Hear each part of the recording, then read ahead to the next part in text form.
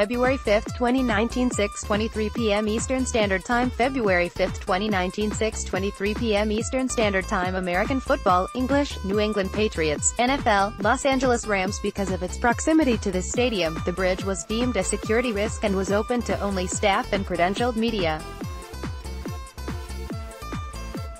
Atlanta spent millions preparing to host Super Bowl 53, and among the expenditures was one curiosity, a pedestrian bridge that cost as much as $27 million.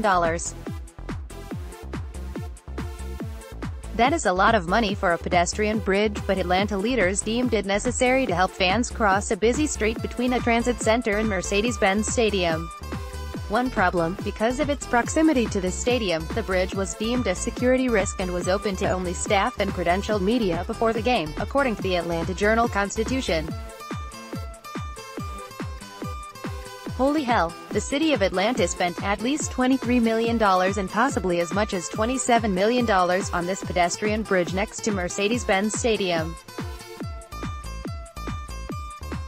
According to the report, the initial cost estimate was for $13 million, but the city spent at least an additional $10 million and possibly up to $14 million more to ensure it would be finished for the big game.